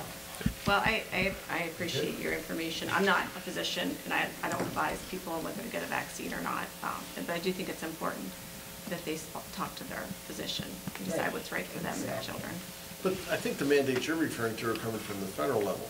For example, like Medicare, I understand. No, I'm talking about the Senate Vax Committee. Yeah, but you were talking about teachers leaving, medical professionals leaving.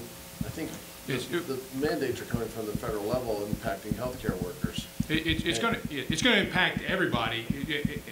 Take the county to the councilwoman's point. It is affecting our county employee because the OSHA mandate. You know, we see it as my office sees it as an overreach. We're trying to see. We're waiting to see what is going to happen, most likely out of the Supreme Court, as to whether it's going to be a requirement 100 employees or over. But the employees don't know, and this is being played out countywide, statewide, and nationally. But it's having an effect because people aren't getting clear information as to, well, my employer has over 100 employees. They're going to tell me I have to get a vaccination, or every week I'm going to have to pay for that testing. That's a difficult position to put the employee in. And it's going to have an impact financially on the taxpayer. So what is the process in the public school to mandate a vaccine? Is there a process legislatively that you need to go through to mandate kids to be vaccinated for something? Well, it's just a given. I think it's going to become part of the routine with all the other immunizations that you have to be able to come to school. Mm-hmm. So, with that said, I've gotten like 3 or 4 requests to take a break, and I saw a couple people getting up, and I see people getting antsy. So we can take a quick 5-minute break. We have a couple more questions. Hopefully we'll get done by 12.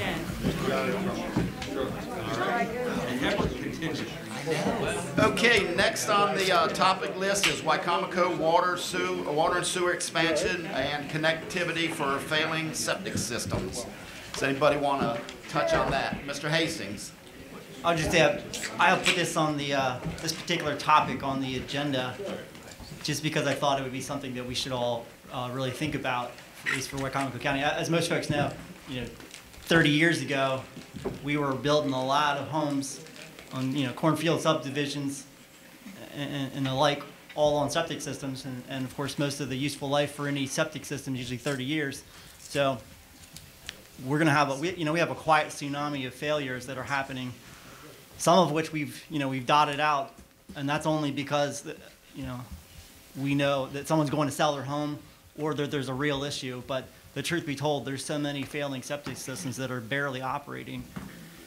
we're not going to go back to those days of building those kinds of cornfield subdivisions or anything like that on septic systems. So we really need to hook up as many homes as possible, not only for a water quality standpoint, but there's a lot of people that are now going to sell their homes and finding out that they've got a $30,000 difference in what they thought they were going to get in their home value. So as much as humanly possible, I think if our collective groups, I was thinking of the municipalities especially, we need to continue to focus on expansion where we can, hooking up homes that are nearby within municipalities, looking at Hebron or other kind of or other areas. But we've now gone through the process. I think everyone knows the acting county executive's office has moved forward our own kind of bill. Actually, the county, we kind of actually did address it. This is a plan. We went through the long process to develop a water sewer master plan, or I guess suggestions for the plan to fix the plan. Long story made short, we really need to address this. This is going to be this is not something that we're going to address overnight, but this is going to be something that is we're going to need all hands on deck to be able to hook up as many systems as possible. And the water side of that, I'll just be brief and say, a couple years ago we had the issue with trichlorocycline and others that are in the water. I don't doubt that there are part of the county where there are chemicals or something in the water. We also need to go through public water for some areas, including. So I'll leave it at that and just open up the floor. But I wanted to be able to get debate so that we can start talking about funding sources so we can help address it as quickly as possible. You brought up some good points, Councilman Hastings. Senator Eckhart. Thank you very much, and I would say this is one of the things that I've been talking a lot about for the past 4 or 5 years. And you've got that plan, that is great, but what we need to start doing is working with the municipalities and with the county to be able to identify projects and begin to go down the road and work with, you have federal monies that are available, you have state monies that can be available. Yes, there will be monies locally that will be a part of that mix, but in identifying the priority of the projects. I mean, I know, and I'm going to give my 2 cents here. I would love to see us figure out how we do some kind of a municipal neighborhood wastewater treatment down Nanacoke Road. We've got Whitehaven. You've got a number of places. And hopefully that's part of possibility in that draft plan. But then to be able to make some deliberate steps, take those steps to begin to identify the funding and get it. The ARA monies that are coming down, a lot of those can be used. There's a wastewater pot, there's a water pot, and then there's a general pot of money. Mm-hmm. And you could put together a number of resources, and we certainly can work with you on that. I know years ago, the regional councils looked at, when we first started, we looked at a comprehensive wastewater treatment system for parts of the shore. And that might be a possibility, too, that we go through our regional councils in addition to be able to identify funding for some of these projects, whether you're talking about the water pot or the wastewater treatment. I do believe we need a plan and listing those priorities so we can keep moving those, because you're going to hear me bark a lot, Josh, up in Annapolis about. I really would like to see funding go to deal with some of our failing bit ponds, failing septics before we start dipping into those Chesapeake Bay restoration funds for other things. Mm-hmm. Right. And move them up on the priority list. As you know, we have accepted the consultant's plan on water and sewer, and you mentioned the regional councils. The Tri-County Council does have this on their radar screen, so one of the big issues right now is funding, so I'm glad you brought that up. Senator? Well, I want to commend Wicomico County for moving forward with this master plan, because what we were all doing is bringing our individual, whether it was a municipality or individual issues, and Wicomico County said, look, we need a master plan, and that's the way we really leverage the funding. So when I was looking, I know it's a 300-page document, and I saw that you identified out of the gate. It looks like Allen, Nanacoke, Parsonsburg, Powellville, Quantico, Whitehaven. Those were identified out of the box, I'm assuming because of the research that was done with the plan. So that's helpful to know, but it would also be helpful for us to know in the other areas that didn't make this list, how it's going to be coordinated and built out. So, yes, we want to work with you on this master plan, and we want to leverage the Tri-County Council for sure. Right. Go ahead. Yeah, I would compliment the executive on this plan together with George Miles and Bureau. This is one of the best plans I think I've seen as far as taking initiatives, being extremely comprehensive. You can acquire this if you go to the Wicomico County website. You can download it. We would email it to you, but it's too large to send as a PDF attachment. So we would encourage everyone to, is that correct, Mrs. Hurley? Where they can go online, yes, you can download it from our website. You can see the entire plan. John has done an excellent job in putting this together with George Miles and Bureau. It's very comprehensive, and we are looking towards adding. I know we've had talk before about funding. We're looking forward to working with the state to make things happen here. Senator, do you have another comment? No, I thought I saw your hand go up. When you are getting ready to go, and let's bring all the parties together and sit down and Absolutely. from MDE and Health Department and start. So just for clarification, and I appreciate that. And again, this is an outstanding forum so that we all get on the same page. That what we're doing is we are engaging MDE, Secretary of MDE. We're engaging Maryland Department of Planning, the Maryland Department of Health, our staff, the council. We are all on the same page as to get this done. The first thing that I can see that we need help with is making sure that we get permitting in the areas that we're talking about. That is number one. We can't do anything unless we get permitting to do what it is we want to do in those areas. So as you'll see in that plan, when you look at it, those areas have already been identified through the first round of applications made last year that identified some of those projects, Mardella being one of them. Thank you very much for coming in. Another tact on this is not only going to be going to those on-site disposal systems that are failing, those that are non-conforming, but also those that are close to the municipalities that the state is saying, hey, look, taxpayer money has been spent to increase capacity in your wastewater treatment plants. We want to see urban growth, or we want to see growth going to the urban core. We want to see some of these failing septic systems to be tied into existing municipal wastewater treatment plants.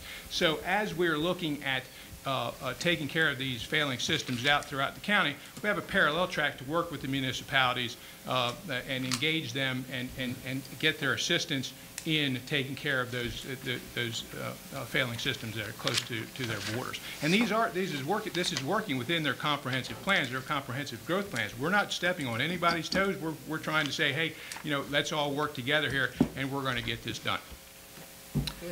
Could I ask the county to email us that link so I could easily find that? I think you just go to wicomicocounty.org. Yeah. Okay. You'll find the link. I think they already sent it. I did send it. Yeah, I've got it. Well, there you go. And we can do it again if you need it. No, that's okay. All right. Yes, sir. If I may, when we were doing the introductions, I let you know that I was the town manager in Pittsfield, the grants administrator for Willers and Sharptown. So I'm not going to speak for those two, but I can for Pittsfield. And one of the things I will say is that when the county started this process, they did reach out to the municipalities for input to see whether the towns were willing to or wanted to assist in the process. In Pittsfield, the county had come to us initially about us expanding. We're in the midst of next couple of years upgrading, going to a new wastewater treatment plant with higher allocation. We were actually looking at that before the county came, and then when the county came to us a while back, we were willing to participate in that and actually build a plant that would accommodate outside areas, so we would reach out. Later in the study, the county decided no, that Pittsfield was okay, they were going to go in another direction, which is fine. What we've done for our town is that instead of going for a higher allocation, we're going to go for a little bit lower allocation. But you've got to bear in mind that there's grant funding for repairs, the upgrades to your plant. But for expansion, you got to go for loans. So that was something that we had to look at. Of course, at the present time, we got two things going on in the town, which is we're actually upgrading both our water treatment plant and our wastewater treatment plant at the present level and the present discharge permit. But we also have a grant from USDA to look at going to a bigger plant. But we're not going to be going to the size that we initially thought, because we're figuring the county's got other options that they're going to be using. That's a very good point, Joe. So coming from a municipal background, I know how expensive a wastewater treatment plant is, or treating wastewater is. What's going to happen in municipalities such as Joe's, it's going to become so expensive to run these plants. So we can see, we can project forward as we continue to get farther down the road in our implementation plan. We can help Pittsville out. We can help Mardella out. We can help these other municipalities save cost in their superintendent's licensing, in the licensings for the discharge permits. We're going to save them down the road, and that will help motivate that we're all in this together, and we can get it done. Absolutely. All right. I have Any just more a quick comments? question. Speaker? Sure. Of the funds that can be used, do you already have an idea of how much of that you'll be able to benefit from? I guess I'm just trying to get an understanding. Which ones? With the ARP money and any other monies that have been identified, like how much? That's a very good question. Okay. Again, with the American Rescue Plan money, that's two tranches, $10 million this year, $10 million next year. We have a general fund operating budget of $161 million. So 10 million over 161 doesn't go as far as it used to. So we're making sure that we do what we can and best safeguard that $10 million or 20 over the course of the next 3 or 4 years. As far as it relates to implementing it in the infrastructure, the first thing the plan calls for is we have to get permitting, identify these areas, go to MDE on a priority list, and then we find out the funding. That's at least a year or two down the road. So as far as implementing any or using any part of that ARP money for water and sewer at this time, we're not considering it, to be frank. Okay, thank you. All right. I just want to say, if that permitting's gonna take a year, I mean, let us know. I mean, that sounds like that should, that's too long. Yeah, not the permitting, the identifying the project list. For example, let's take Mardella. We did every year municipalities and the county make application to MDE and say these are what our projects are. This is what we'd like to get funded. We want to do an expansion. We want to get a new water tower. Then MDE looks at it and they will rate the projects. I believe last year there was like 160 some projects that municipalities that governments put in for, and then they were scored. So you put those in January. They come out in June. This year they didn't come out till it was almost September or October. So that's just to see where you fall on that list and what percentage possibly of grant money that you may apply for. Then you have the legislative process that you have to identify. You have to go to your councils, and you know, so you're easily talking years. So to better use the American Rescue Plan money, we've got that over. If there was a project right this minute that we could use for water and sewer, there was an identifiable project, absolutely we would consider using that. Okay, we'll have that conversation, because I have that list too, and we'll take a look at that. Thank you. Delegate Mounts, did you have a comment? I said, are we on the first one or the second one? Say that again. We're doing both. We can do them both together, actually. So we're. Did you have a comment? I've got my only comment to add to this conversation with the Bay Restoration Fund. Yes. Yes. The only comment I had to add was just the Bay Restoration Fund. And, you know, last session was COVID, so it was hard for everybody to be involved. You know, that comes up again this session. I encourage all everybody to be involved and to voice your opinion about protecting those monies for wastewater improvements. Sure. And does anyone from the state know if any funding figures have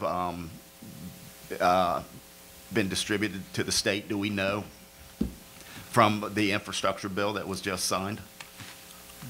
Nobody knows yet. No, not yet. We'll get that quickly. And the one thing I do want to ask, you know, we have a lot of people in the county who have the failing septic systems, and they look to the county sometimes for some subsidizing, some assistance, and I know we have the state program that provides that. Would any of the current funds that's available be able to assist these people that are on this waiting list for the county to get some type of assistance if they're eligible? Yes, but my understanding, I don't have the figures in front of me, but to that grant funding that you're talking about, we have helped individuals out. Oh, yeah, it was a lot, and yeah. I'm thankful for it, but Yeah. there's some that are still waiting on a waiting list, and I was just curious if that was like an immediate thing that we could vouch Yeah, for. I don't have that, but I will look into it. Okay, thanks. Anyone else from the municipalities? Any council members? All right. Is there any more comments on water and sewer? That was very quick. School safety. Mr. Holloway, did you have any questions on that? Yeah. Go ahead. Yeah, I put this on here. You know, I'm hearing from a lot of parents about school safety and some of the issues that's going on in the schools. Here, about 3 weeks ago, we had a student that attacked a law enforcement officer in the school, attacked other people, and apparently when the news came out, this student had been escorted off the school grounds over a dozen times in the past 3 years.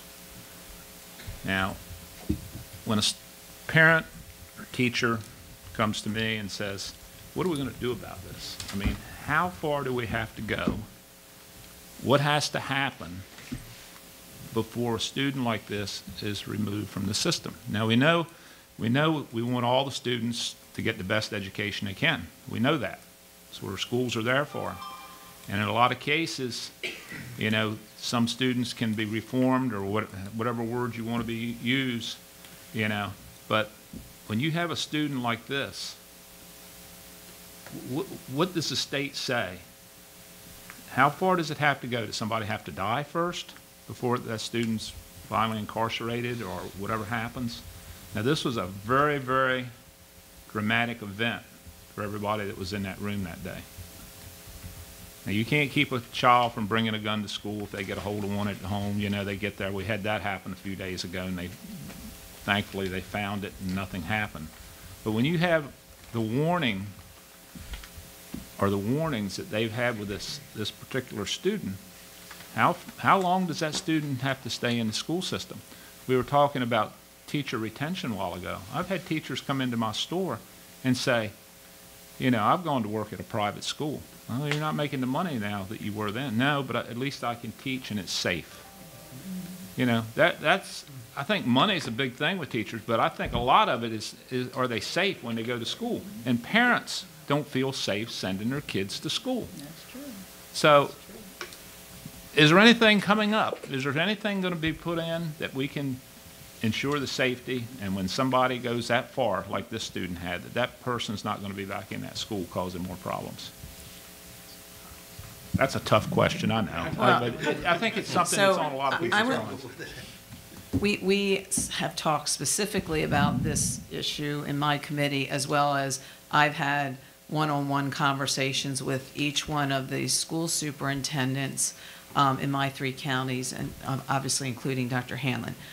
On a general level, just on the issue of school safety, I think it's important that the counties and the municipalities know that there is a Maryland School Safety Center that was established after the shootings, if you'll recall, about 3 years ago. And the Maryland School Safety Center has been the center that is providing the training for the school resource officers and the support there. I want to make sure that this issue of supporting school resource officers was brought up today, because last legislative session we had members of the Maryland General Assembly introduce legislation to actually eliminate school resource officers.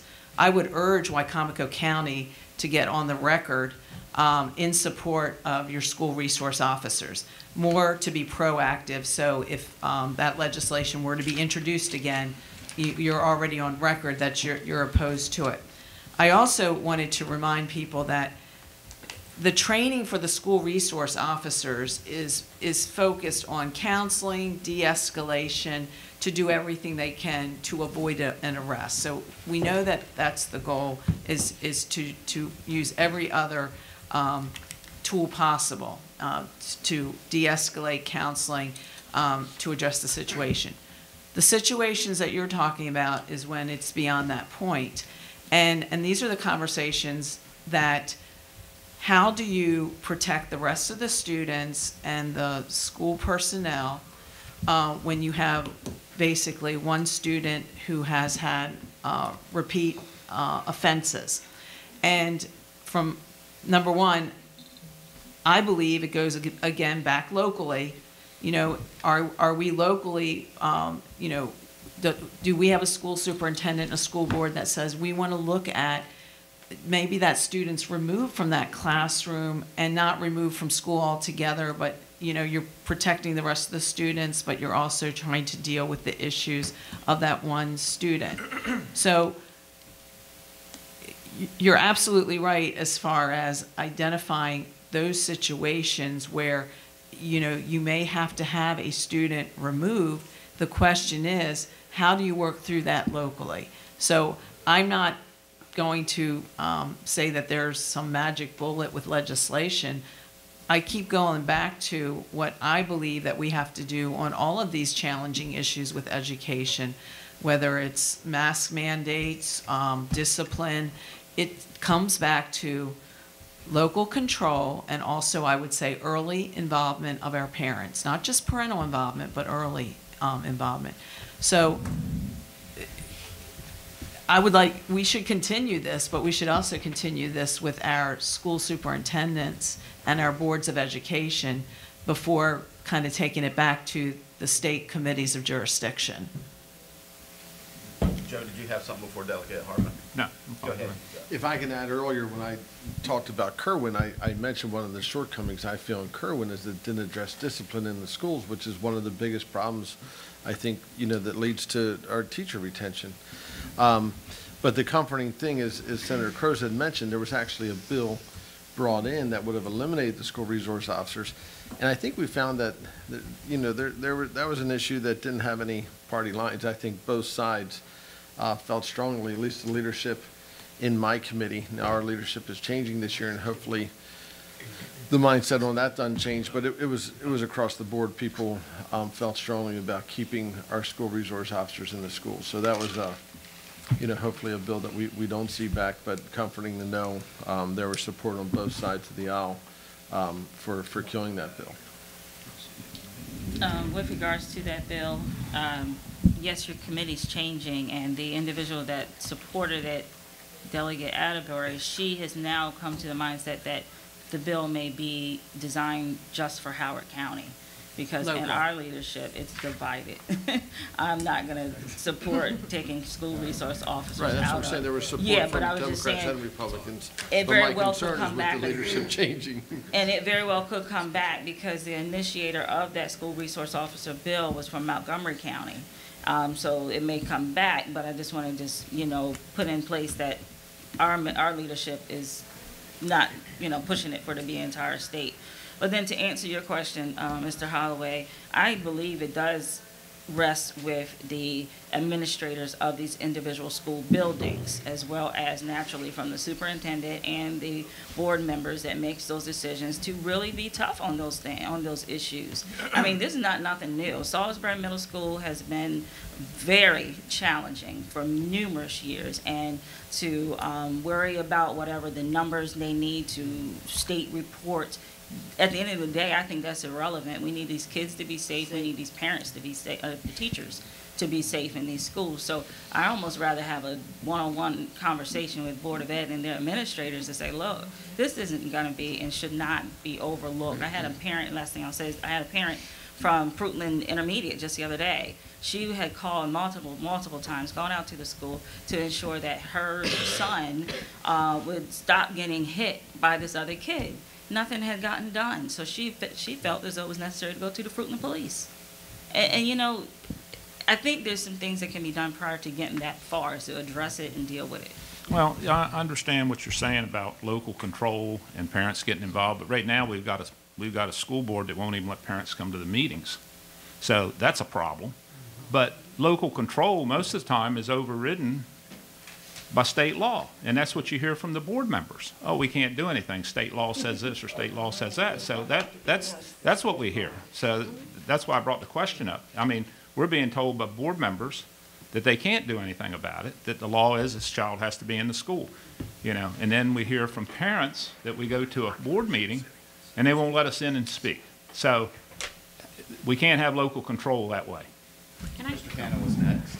I was going to say briefly, Sheree, it wasn't that long ago that Wicomico County's Board of Education was actually being investigated by the judiciary because of the fact that they did try to address discipline issues, and the judiciary was accusing them of going too far and of overreach in disciplinary matters. So I think, you know, you are 100% correct that locally, you know, they do need to address it, but I don't think we can overlook the fact that there's no doubt that at a higher level it's being scrutinized when we attempt to try to do the best we can on a local level.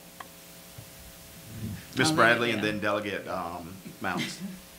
Yes, I just wanted to point out that a lot of these children have mental health or behavioral issues that are happening in the schools, and I know the school board is very dedicated to working with parents and with the county, because they have a local care team coordinator that we have in each district across the state of Maryland that deals specifically with children who have these types of repetitive behaviors to try and wrap them around services within the community. So that might be a tool, maybe a place to start, is with that local care team, because it's very similar to the DSS team, but without the CPS side of it. So it has all of those important agencies at the table. The parents are invited to the table. They come.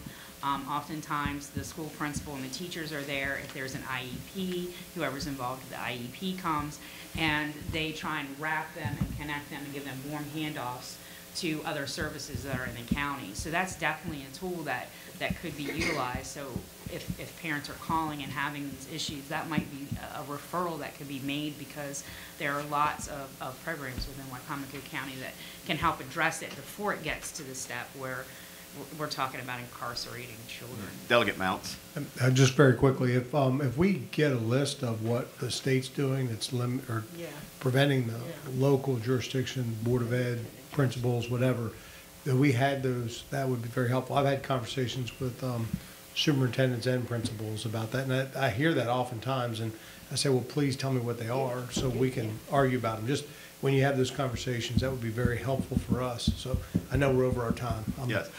Senator? I'll be very brief to wrap up and to follow up on Delegate Mounts' point, but also some of us did press on school discipline as part of the Kerwin to include that, and we were not successful. However, we talked earlier in this meeting about you continue to look at revisions and where you have to go back and make corrections. So I think in answer, instead of punting, is it local, is it state, we do need the local examples in order for us to address it if it does need to be addressed at the state level. I do agree with the Speaker Pro Tem that I think we could give a little bit more. I think there is more flexibility that we have at the local level that we can use in those situations, and we need to use that local flexibility. If that local flexibility isn't there, and we need to look at something and some type of, again, a revision to Kerwin to allow for those specific situations where you need to address a certain students who's threatening the lives of the other students or is a risk, then we need those examples at Delegate Mounts. I also just wanted to, for your viewers and for all of you, to remind you that there is a Maryland school safety tip line that is anonymous and free. The number is 1-833-MDB-SAFE, but the number itself is 1-833-632-7233. Again, you know, you want to use every tool that's available. They put these tip lines out there, so, you know, maybe somebody had an inkling, you never know, but they might have been fearful of reporting it. So again, another tool to try to keep our students and our school personnel safe. All right. And to the Speaker Pro Tem's point, Mr. Stauffer is in the house. Don't mean to point him out, but he's there taking notes. And I'm sure at the next quarterly work session, this topic will be brought up again with the board. So with that said, I know we're running behind. I want to thank the delegates and senators that took their time to meet with us this morning. Also the municipalities. I had a discussion with Delegate Anderton about bringing you all to the table, and it's always been my goal to work more with you all hand in hand. So I hope you reach out to the other municipalities and try to get them to our next meeting that we have with you also. Senator, one last thing. Yeah, and I would say thank you for bringing everybody to the table, and if we could go back to doing this at least twice a year, I think that's helpful, maybe once after session. Yes. And then once before. I agree. So we can identify the priorities and keep moving together with them will be very helpful. Thank you. Delegate. Councilman Holloway, I think the state does require if they took their mask off, they'd be home for 5 days so the other students would be safe. Yeah, okay. Point taken. First line of defense, get the mask off, right? Anything else? All right, thank you all. This concludes this meeting with the delegation and the municipalities. Thank you.